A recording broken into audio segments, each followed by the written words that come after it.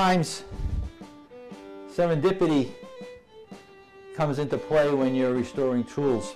I was given this by a friend of mine this past fall, and I started cleaning it up, and being the historian and the carpenter that I am, well, in the process of cleaning it up, I found the name on the front of the block plane, and it's Wilkinson. And Wilkinson was a retailer, kind of like Jordan Marsh back in the 1800s.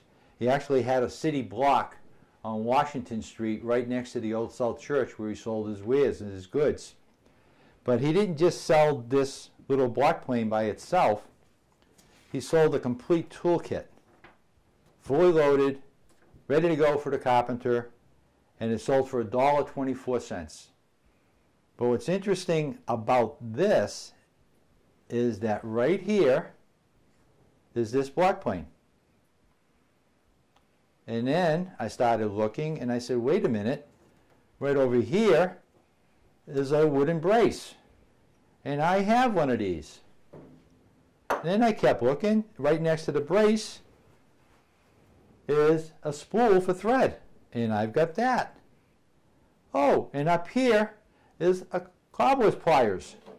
And I've got that. Turns out I have a lot of these things in my collection.